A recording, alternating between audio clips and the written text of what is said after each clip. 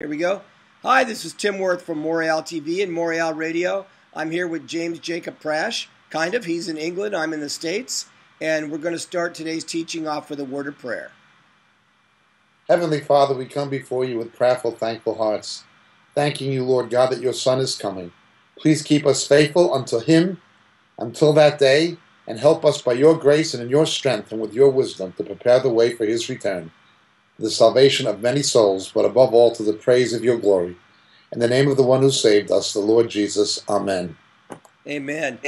Jacob, there's a lot of talking about an Islamic Antichrist out there. What are your thoughts on that? First of all, it's a situation where people are right in what they say, but incorrect in what they fail to say. The things they are saying are largely right. It's what they're failing to say that is not right. I'll come back to that in a moment. Let's begin with one of its arch proponents, however, and I'm very sorry to say this. Walid Shoebat has abandoned biblical evangelicism and gone into becoming an apologist for Roman Catholicism. He was one of the chief proponents of that particular view. We can no longer endorse Walid's ministry. As many people know, he was discredited on CNN. The Israeli government refuses to lend any credibility to what he claims about having to have been a terrorist and so forth. He's out of the picture very much within any kind of credible circles. Most unfortunate. He's an intelligent guy and he had potential, but we cannot endorse the way he's gone and the way he's been discredited both by CNN and by the Israeli government leads us to conclude that there's been a lot of embellishment, to say the least. Nonetheless, he's not the only one who pushed this view of the Islamic Antichrist. Elements of it have been shared by various people, including John MacArthur, interestingly enough, but also by other people such as Joel Richardson and others. Once again, I come back to the point. They are right in what they are saying. They are wrong in what they fail to say. Let's go back to the Roman Empire in the time of Jesus. In the time of Jesus, the Roman Empire was bordered on the east by the Armenian Empire, which notably embraced Christianity before the Roman Empire did. The Roman Empire was not the first empire to embrace Christianity. The Armenians were. And not only is there to this day an Armenian sort of monophysite church and Armenian kind of Eastern Orthodoxy, they have their own version of it, but there's a strong evangelical movement among the Armenians. They had their own Azusa Street or their own Pentecostal-style revival in the early 20th century. Dama Shakarian and Christian Businessmen's Fellowships in America and so forth were founded by Armenian Pentecostals. So the Armenian Empire bordered Rome on the northeast. On the direct east would have been Parthia. That is what was left over from the Persian Empire. But they remained a formidable regional power, and they withstood Rome for 300 years. But Rome then extended from there, from what is today western Jordan and the Golan Heights, all the way down to the tip of Israel, and even a northern slice of the area bordering with Saudi Arabia, across the Sinai, and all of North Africa to Morocco, to the Atlantic. Then it encompassed England. Although the Celts resisted the Romans, the British never conquered Ireland, Scotland, or most of Wales, or Cornwall in England. The strong Celtic areas fought the Romans to a standstill, as did the Persians, or the Parthians, as they were called then. But everything else from the Sahara, the northern rim of the Sahara, to the Mediterranean, from the Atlantic to the Levant, that is the eastern area of the Mediterranean, around through the Near East, that is Asia Minor, Turkey, Lebanon, Greece, the Balkans, obviously Italy, France, which was then called Gaul, and Spain, Iberia, Portugal, and north, most of Germany, Switzerland, portions of Austria, a small portion of Holland, and then, of course, small areas of Belgium and Luxembourg, but mainly then up to England. The northern border being York, where Constantine became capital, and Hadrian's Wall, which was above that, which bordered Scotland to keep the Picts and Scots from attacking the Romans. It was a huge empire by the standards of the ancient world. But as Daniel tells us, it had two halves, represented by two limbs or two legs, the Greek-speaking East and the Latin-speaking West. If we look at the Greek-speaking East today, apart from Greece, if you look at Turkey, at that time the Roman province of Asia, most of Turkey was Greek, part of Greece. It was Greek-speaking. These cities we see, and these regions like Galatia and Pontus, these were Greek-speaking areas. The cities of Ephesus and Antioch and so forth, these were Greek-speaking cities. Down to the Syro-Phoenician area of Lebanon and the area around Aleppo on coastal Syria, down to Lebanon, that was Syro-Phoenician. Cities of Tyre and Sidon, where Jesus actually visited, that had a small Jewish population, but they were Syro-Phoenicians. They were descendants of the Phoenicians who intermarried with the Greeks. Then we had Western Jordan, the Golan Heights down along Western Jordan to what is today approximately the border of Saudi Arabia, across from the Sinai, and then extending east all the way to the Atlantic. Hence, probably apart from Greece and apart from Israel, apart from Greece and Israel, all of what had been the eastern half of the Roman Empire is today Muslim, is today Islamic. And in fact, there were even Islamic areas of the Balkans above Greece, which today they remain Islamic, such as Albania, at least nominally Islamic, and also into the former Yugoslavia, where you had the Serbs who were Greek Orthodox, the Croatians who were Roman Catholic, but the Bosnians, not the Bosnian Serbs, but the Bosnians who were Muslims.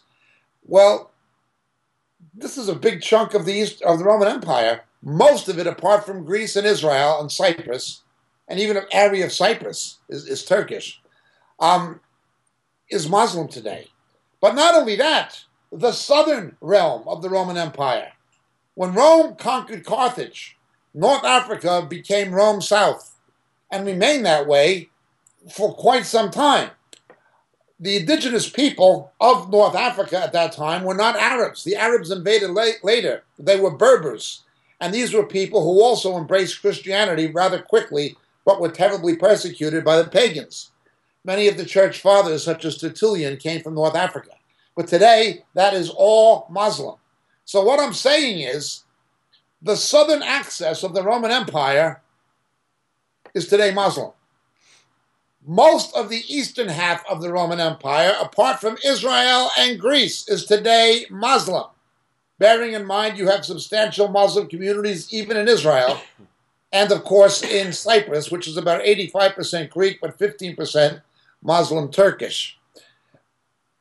Then you have, into the Balkans, areas of the former Yugoslav and Albania, but massive Muslim populations in the cities of Europe, such as London, Birmingham, Manchester, in Britain, and then the banlieue in Paris and France, Brussels. Many of the cities of Germany have large Turkish populations and more Arabs coming every day at the behest of Angela Merkel from places like Syria, etc. You have large Muslim populations in southern Europe. Hence, Islam is very much there. It is occupying almost the entirety of what had been the Eastern Roman Empire, the entirety of the Southern Roman Empire, and even has made major incursions into the Western Roman Empire. There is no doubt, as we've said many times, that the nations at the center of world events in Scripture are at the center of world events again, and this is of prophetic significance. This is not only Israel. It is Egypt, it is Syria, and Assyria, Iraq, it is Iran, that was Persia. These same countries at the center of world events in Scripture are at the center of world events again. However, we also have the reemergence of a primordial reincarnation of the Roman Empire. The European Union began as a common market, has increasingly become political. As Daniel said, they will desperately try to make the iron stick to the clay. Europe is continually falling to pieces, culturally, economically, and politically, but they keep forcing it. Iron does not adhere to clay. You've got strong nations in Europe that are economically and politically powerful, such as Germany, Britain, Holland, countries like that, and you have very weak ones in Eastern and Southern Europe. But they're still trying to make the iron adhere to the clay, as Daniel said. So the issue becomes, well, where will the Antichrist come from? Will he come from a reconfederated Roman Empire, or will he come from the Islamic Empire? And when we read about the persecutions of the Antichrist, there's an emphasis on decapitation, on beheading. You can go on YouTube and watch what the Saudi Arabians do almost daily. And of course, you've got Western politicians, people like George Bush, who the Saudi Arabians carried around in their pockets, saying the Saudi Arabians are our friends. You actually had a president of the United States claiming to be Christian, saying that a nation that beheads people for becoming Christians are our friends. That's how corrupt and evil our leaders are in the West. Just evil, evil men who are in bed with this religion of Satan that persecutes Christians and who murders moderate Muslims and who fund anti-Zionism and terror to try to destroy Israel. But that's George Bush. Every other American president has basically been in bed with them, including the present one. Now they're even pandering to Iran under the Obama administration. Well, this is quite serious and quite deadly. And it will line up in a conflict that the prophet Daniel speaks of and that the prophet Ezekiel speaks of. And it is setting the stage for even further conflicts spoken of in the book of Revelation and by the prophet Zechariah. So we come back to our question, where will the Antichrist come from? Will he come from this eastern realm of the Roman Empire, which now encompasses the southern realm of the Roman Empire, that is largely Islamic, or will it come from the Western Roman Empire, which remains nominally Judeo-Christian, even though it's post-Christian, and where there is an increase in the Islamic population? Which half is he coming from? The people who say he's going to be an Islamic Antichrist, looking at the growth of Islam and the increasing importance of these nations in Scripture becoming important today, looking at that with a prophetic eye, they have a very good case. A very good case, including the descriptions with the decapitations and so forth. They make a good case. We cannot ignore what they are saying. They are right in what they say, but they are wrong in what they fail to say. Here is the issue. They take an either-or scenario. He's either going to come from the reconfederated Roman Empire of the West, that had been the western half, the Latin Roman Empire, or he's going to come from the former Greek half, that became the Byzantine Empire, and then was largely taken over by Islam. Which half is he coming from? It's one or the other. It is not one or the other. It is both. Allow me to explain. In our book, Shadows of the Beast, which I would urge our readers to read, you can obtain it either in hard copy or through our catalog, or you can obtain it through Amazon or Kindle. Shadows of the Beast. We explain something. Look with me, please, to the book of Revelation, chapter 12.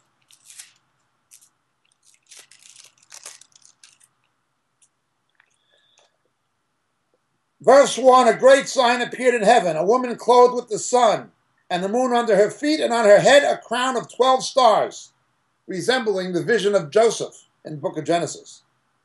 And she was with child and cried out, being in labor and in pain to give birth. Then another sign appeared in heaven, and behold, a great red dragon, having 7 heads and 10 horns, and on his heads were the 7 diadems. And his tail swept away a third of the stars of heaven, and threw them to the earth. And the dragon stood before the woman who was about to give birth, so that when she gave birth, he might devour her child. And she gave birth to a son, a male child, who was to rule the nations with a rod of iron, and her child was caught up. The word there is harpazo, raptured. and to his throne. And the woman fled into the wilderness, where she had a place prepared by God, so that there she would be nourished 1,260 days, approximately half of the final 7 years, the 70th week of Daniel's vision. But then we continue to read what happens after this baby is rescued and the woman escapes into the wilderness. The dragon saw he was thrown down to earth. That's Antichrist. He persecuted the woman who gave birth to the male child. But the 2 wings of the great eagle were given to the woman so that she could fly into the wilderness to her place, where she was nourished for times and a half time. Again, 3.5 lunar years. From the presence of the serpent. And the serpent poured water like a river out of his mouth after the woman, so that he might cause her to be swept away with the flood. Now that resembles the language of the Olivet Discourse in Matthew 24. Same wording in Greek. Those who were not on the ark were swept away with the flood. Direct connection. But then we continue. But the earth helped the woman, and the earth opened its mouth and drank up the river which the dragon poured on his mouth. Remember, one beast comes from the earth, the other beast comes from the sea. The earth in biblical typology usually has to do with Israel. The sea, the nations, specifically the nations around the Mediterranean. Then it continues. So the dragon was enraged with the woman and went to make war with the rest of her offspring, or the rest of her children, who keep the commandments of God and hold to the testimony of Jesus. You've got this dragon trying to kill the baby coming out of the woman. When he fails to do that, and the woman is protected, and the baby is protected, he makes war with the rest of her offspring. This is a Pesher interpretation of Matthew's nativity narrative. A Jewish believer at the end of the 1st century reading this would have understood it as a Pesher, Midrashic Pesher interpretation of the nativity. A Pesher interpretation is where one historical event recorded in Scripture prefigures or foreshadows another. The dragon wants to kill the baby coming out of the woman, and when he fails to do it, he goes and kills the rest of her babies. Herod wants to kill Jesus coming out of Miriam, Mary. When Jesus is protected, he goes to Bethlehem and kills the other babies, the male babies under the age of 2. Somehow, the Antichrist here will behave in the character of Herod the Great. Herod the Great was not called Herod the Great because he was a great guy. In fact, he was a lousy guy. Murdered many of his own sons, among other things. Every Herod in Scripture in the New Testament that's recorded typifies the Antichrist in some way. Again, I would point you to our book, Shadows of the Beast. I couldn't begin to elaborate further in this format. He was called the Great because he was a prolific builder and impressed the Romans so much. Herod the Great expanded the Second Temple of Zerubbabel, building a retaining wall around the Temple Mount and filling it in. To this day, the Temple Mount, because of Herod the Great, remains the largest man-made plateau in the world. The Wailing Wall is simply the western retaining wall of what Herod built. Now, when he expanded the temple, he combined Greco-Roman architecture with Ezekiel's vision of the millennial temple. He wanted the people to think he was fulfilling the millennial age, the messianic age. He was putting himself in the place of the Messiah. He's a picture of Antichrist. He wants to prevent the coming of Christ so he could keep power, much the same as the Antichrist will try to preempt the return of Christ so he can keep power. Well, how will Antichrist do that? He'll do it in the character of Herod. Antichrist will make war with the woman, that is Israel, and the rest of her offspring. Any Christians who are here after the rapture, or who become believers after the rapture, howbeit under terrible times, bearing in mind that believers at that time will not be in the same situation as now. Once the faithful church is removed, God turns his prophetic purposes back to Israel and the Jews. The age of the church is over. Be careful of people who are always talking about tribulation saints. That is mostly a lot of nonsense. Mostly. God turns his grace back to the Jews, and it's not really grace as we would understand it, but he will have the woman protected. In any event, let's look further. Antichrist is obviously in the character of Herod the Great. What Herod did at the first coming of Jesus is a picture of what the Antichrist will do at his return. But look at something else, how it's describing him. On his head were 7 heads with 10 horns. Straight from the book of Daniel. It is plainly Antichrist. 7 heads, 10 horns, the kingdom of Antichrist. Plainly. But it is in the character of Herod the Great. Let's look at Herod the Great. Herod the Great was an ethnic Idumean. Idumea was an area of central Jordan, basically Moab, that was converted to Judaism in the Hasmonean period after the Maccabees. They immigrated from Edom, from southern Jordan, the land where Esau went, into southern Israel. Idumea, the Idumeans. This was Herod's family. Herod was born into an Idumean family. In other words, he was an ethnic Arab. Anthropologically and genetically, he was an Arab in the physical sense. In terms of physical anthropology, he was an Arab. But in terms of cultural anthropology, he was a Jew because he embraced Judaism as a religion of political convenience. So you have somebody who is, in terms of physical anthropology, Arab, but in terms of cultural and religious anthropology, Jewish. Hence, the Arabs considered him to be an Arab, the Jews considered him to be a Jew. But there's more. Herod was actually put in charge of the Olympics by the Romans. The Romans didn't consider him to be an Arab or a Jew. The Romans considered him to be an Arab. All of the Herodian kings were considered by the Romans to be Romans. All of them. Some of them lived and grew up in Rome. All of them. So you have a figure here who to the Arabs he's an Arab, to the Jews he's a Jew, and to the Europeans he's a European. This teaches something major about the Antichrist. He will know how to be as all things to all people.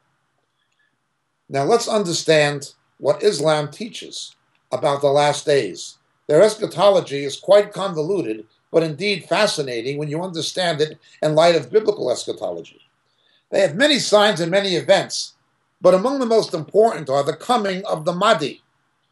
They are waiting for the Mahdi, the 12th Imam. Now, Sunni and Shia sects of Muslims have different versions of the Mahdi, but they believe this Mahdi is alive, the same as we believe Jesus is alive. They think he came in the 9th century and he's hiding away somewhere and he's going to show up again. He's somebody who never died. Now, what we believe about Jesus, somebody who died and came to life, or more accurately, what we believe about Elijah and Enoch, men who never died. That's what they believe about the Mahdi. Iranian fundamentalism of the Shias in Iran is very much predicated on the expectation of the Mahdi's arrival. Their armies are called the armies of the Mahdi, the Iranian army. They use the emblems and the black ensigns and flags and so forth of the Mahdi. But then the Muslims also have an antichrist called Jibril. Jibril. Again, I wrote this book a few years ago called Shadows of the Beast. I suggest people read it. They believe that this was a false Messiah who came on a donkey. And he's going to be the deceiver. In other words, as has been said by Arab believers, by people saved out of Islam, people who were Muslims who became Christians, particularly Arabs, have said repeatedly and accurately, they are correct in what they say. Our Christ is their Antichrist. And their Antichrist is our Christ. The Islamic Antichrist is our Jesus, the real one. But our Antichrist is their Messiah, their Mahdi. Buddhists are waiting for the fifth Buddha. New Agers are waiting for Maitreya. Christians are waiting for the return of Christ. Jews are waiting for the Messiah, having rejected the true one. Muslims are waiting for the Mahdi. Everybody's waiting for a savior to get them out of a mess. You just look at unfunded government debt and liabilities with pension funds and things like this. There's no way out. This will have political ramifications for the nations, economically and politically, not to mention the strategic and ethnic conflicts. There will be fear and anxiety among the nations, none of them knowing the way out. They will be desperate for a savior, and Antichrist will show up. But he will show up in such a way as he will know how to be all things to all people. The Buddhists will have no problem. The Hindus, New Agers, Catholics, none of them will have any problem. Either will Muslims or unbelieving Jews. And neither will the apostate church. He will come in the character of Herod. The 7 heads, the 10 horns, to the Jews a Jew, to the Europeans a European, and to the Arabs an Arab. Everybody will be able to think he's one of ours. Well, let's go further with this. In addition to the Antichrist, Jibril, there is the Mahdi, but they also believe in a kind of return of Christ. They believe Jesus will come back and he'll die and be buried next to Muhammad. But they believe when he comes back, he'll come back as a devout Muslim and worship in Mecca, and he will destroy the Jibril, the Antichrist. That is the Muslim Antichrist. It's quite incredible what they believe. They think he will pay homage to Muhammad. Now, this is what you have. And to the Mahdi. This is what you have now. You have a situation where the 2 witnesses of Revelation, be they Moses, Elijah, Moses, Enoch, the Apostle John, and Elijah, whatever, we deal with these issues in Shadows of the Beast. They are counterfeited in Islam by the return of Jesus, their Jesus, who is not our Jesus. They say Jesus will come back, but their Jesus is inferior to Muhammad. He's simply a prophet who is not the Son of God. Now it's inscribed on the Mosque of Omar, the Dome of the Rock on the Temple Mount, Allah is not begotten, neither does he beget. In Arabic, it's a quotation from a surah in the Quran, God has no son. We read in 1 John, in the epistle, that which denies the father-son relationship is Antichrist. Already you have a kind of abomination of desolation on the Temple Mount, which is a foreshadowing of the one that's going to come when the Antichrist sets up the image of the beast and so forth. It's already up there. But it's a shadow of the one that's coming. God has no son. This is Antichrist. This is Islam. Likewise, Talmudic Judaism denies the divine sonship of Jesus. Antichrist is going to bring a false peace between Jew, Arab, and the West. Islam teaches this. Although it says the Mahdi is going to force all nations and peoples to submit to Islam or kill them, it also says when the Mahdi comes, he's going to make a peace treaty with Israel for 7 years. It's incredible. It says the same thing that Daniel says, that there'll be this 7-year period and there'll be some kind of a peace treaty. But Islam is even more specific than Daniel. It says he will do it as a treaty for 7 years. But of course he will break it. Well, let's look at this. They're waiting for a Jesus. Not our Jesus, but they think it's our Jesus, who's not God's son, who never died on the cross. They think Judas died on the cross. Then you've got the Mahdi, the 12th Imam, and then you have the Islamic Antichrist, who actually is our Jesus, but they think he's Antichrist. Quite a scenario. How are you going to reconcile this? Well, the Antichrist is going to be able to reconcile it. Like Herod, he will be as all things to all people. He will be a European. He will represent the Roman Empire. He will personify a resurrected Roman Empire. The 7 heads and the 10 horns. He'll be that. He'll be from Europe. At the same time, he will be from the Muslim Arab world. At the same time, he will be from the Jewish world. He will be as all things to all people. Hence, our friends who are talking about an Islamic Antichrist, where they're going wrong is saying it's either east or west. It's either from the Islamic world, the Caliphate, or it's from a resurrected Roman Empire. It can't be both. That's where they're wrong. It can be both, and it will be both. He will be in the character of Herod the Great. Our brothers who are pushing this Islamic Antichrist line, essentially, are right in what they say. They are wrong in what they fail to say. They are correct in what they are asserting, but they flounder in what they fail to take into account. The picture is much more comprehensive than that, and the deception will be greater than that. Again, I'm not trying to plug my book, but if you want to delve into this subject further, it's in Shadows of the Beast. God bless.